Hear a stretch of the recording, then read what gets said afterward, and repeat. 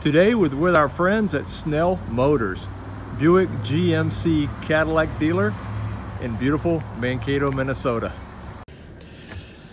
All right, so we are off on a ride here. This is again the Buick Enclave Avenir edition, and it's the 2019. Wow, I feel like I'm driving a cloud. You know, it feels solid when you get in it. It feels, it feels well planted. I mean, it does. I don't know what the curb weight on this is, but it does feel well planted on the road. And it's so quiet.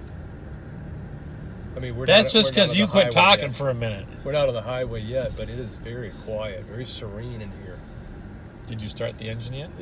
I hope so. We're moving. I didn't think we were in the Shoot, EV. I thought no EV here, so.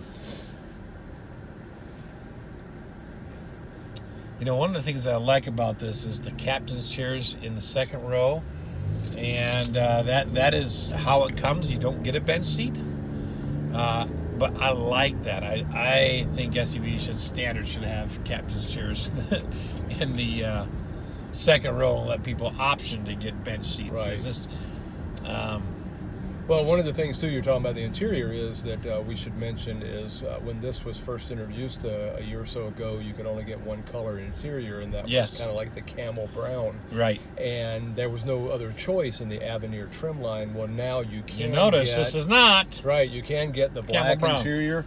And, you know, I'm a fan of both, so I wouldn't be turned off if it was the camel brown, because I think it's a nice contrast. I thought it looked nice. Well, especially this is you'll see it later, this is a white vehicle, so I really do like the contrast. However, the black is absolutely beautiful, too. It's very well fitted. This has auto start stop? Yes, it does. No, I had to do it on my own. I think it does. Let me see. Yeah, it does. Look at your RPM gauge. Oh, I don't know where the button. I don't know where the button is. It says auto stop on it there. Yeah. No, we've discovered that most vehicles with auto start stop, such as in Hondas and Toyotas and those kinds of things, you can there it goes. It did turn off. You can turn that feature off with a button, but like some of the other cars we've done, like the Blazer, that one you can't. So I don't know on this one if you can turn it on or off or not. We'll have to look that up, and we'll put that in the description below. But you know, you asked me a minute ago, and it was so like there, I didn't even feel it. I didn't even know, and I'm driving it, and I didn't know if it had stopped and auto started. It was you can't feel. You can't feel seamless. it. You can feel it turn on, but you can't feel it turn off.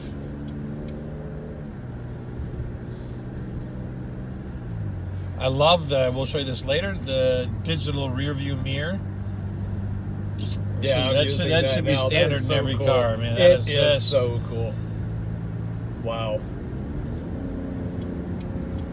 All right, so as we get on the highway, Rob, if you had to pick three things out of all the cars we review, it doesn't matter what brand they are, irrelevant, but what features would you absolutely want in the next car that you would look for?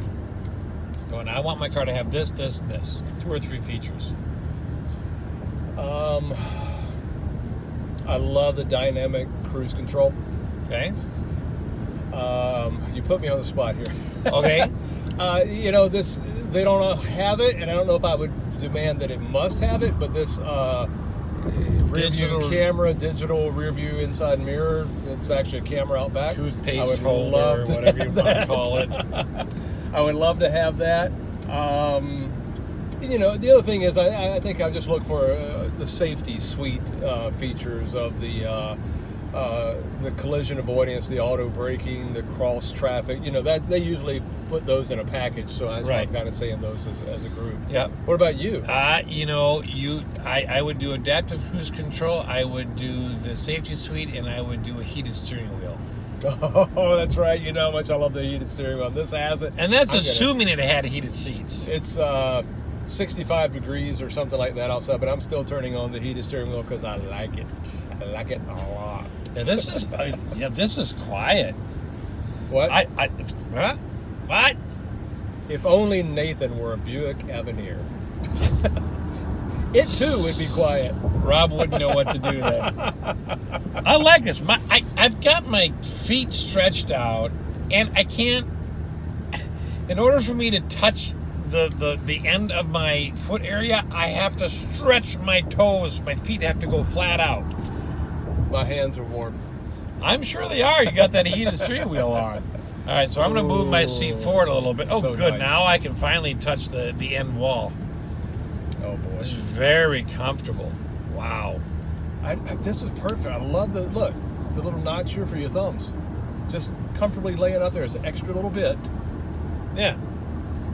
I like those. I mean, I don't usually drive. I usually drive this, but if I am driving up here, it's nice to be able to, instead of just flopping. Like this also has a wooden part of the steering wheel.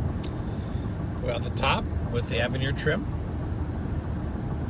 A whole suite of safety features. Now, the one thing I would Wireless say, phone charger. Oh yeah. The only thing I would say is about the trim, the wood trim, is a lot of the. Oh wait. Say that again. The only thing I would say. I got it now. A lot of the other competitors in this market on the wood trim, they've gone to a matte or a natural looking finish. This still has the kind of typical General Motors gloss to it. I really think they could kick it up a notch by going with a matte or satin finish, or just a natural finish to show you kind of the open pore wood. What do you think? Sure.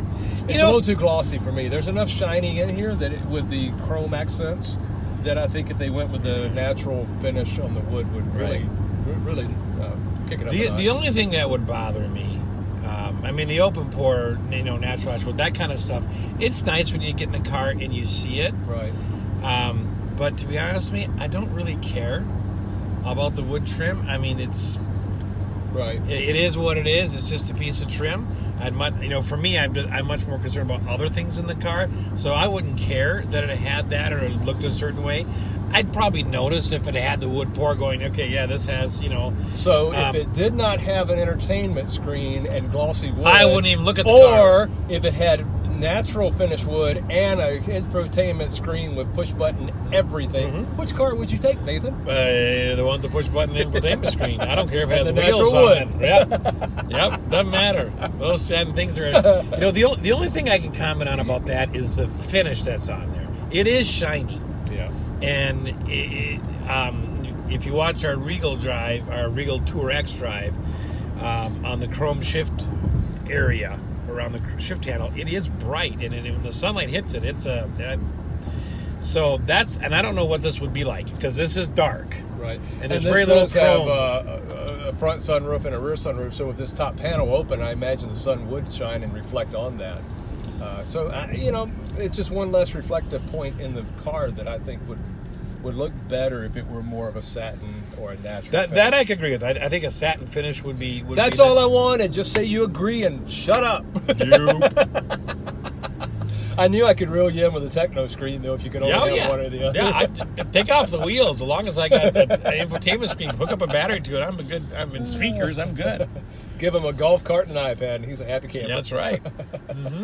Yeah, those two go very nicely together.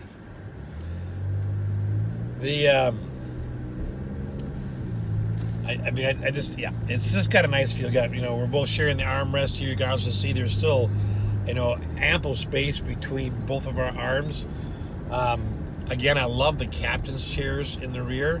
Had a custom high top van for years, and I know that technically the only seat that moves all the way forward is on the passenger side. Well, I'll tell you what, my two girls would be in that left side in a heartbeat. They just walk right around through the center. They don't use the folding seat. That's why you have a center pass-through like that. Oh, okay. So that to me would not be any big deal. I don't care which seat goes up or if they both do or whatever. You just walk through the middle. Well, you do have a third row, so you can fit 2 to 3 kids in the third row, and then you put 2 more in the middle row and then 2 up front. I mean, you've got potentially 7-seat passenger capacity. Did I mention I love this heated steering wheel? Yes, you did.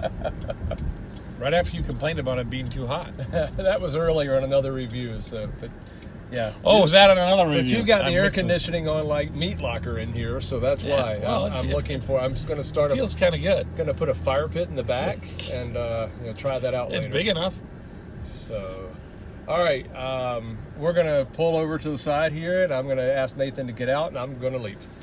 No! Okay, this is kind of cool, and Nathan will show you this a little bit later. The shifter is a little bit different, so I'm stopped. All I got to do is push the button that says P for park, and there we are. We're all set. Do you notice that the P disappears on the shifter? I did. I saw that. And then it shows up. But it shows up on here. You'll see it in the video, but yeah, it is very, very different. But you take about 30 seconds to acquaint yourself, and then you're good. Yep. All right, so we're going to do a 0 to 60 here. Okay, so once you have it in reverse, you don't need to push the side button to shift into drive, which is nice. All right, so here we go. We're going to get back out on the road. And I'm going to turn the climate control off. I'm looking for the traction control button, but it's not right up here, so we're just going to leave that on. All right, ready? In 3, 2, 1, go.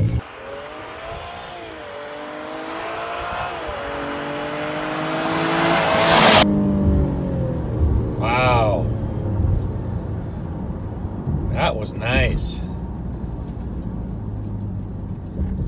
That was fun.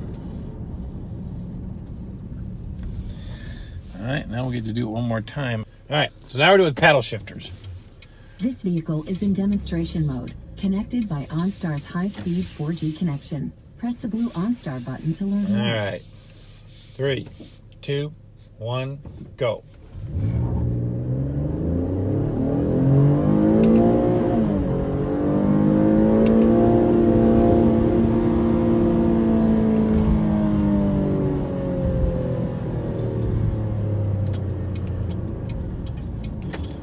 So we're going to do another 0 to 60 and then do a little brake test.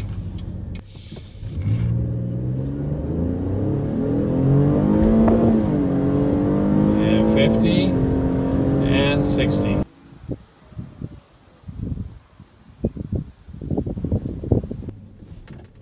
Whoa, that was good braking. Well, not emergency braking, but very, very, very sure. Wheels didn't pull at all. Everything just hung right in there.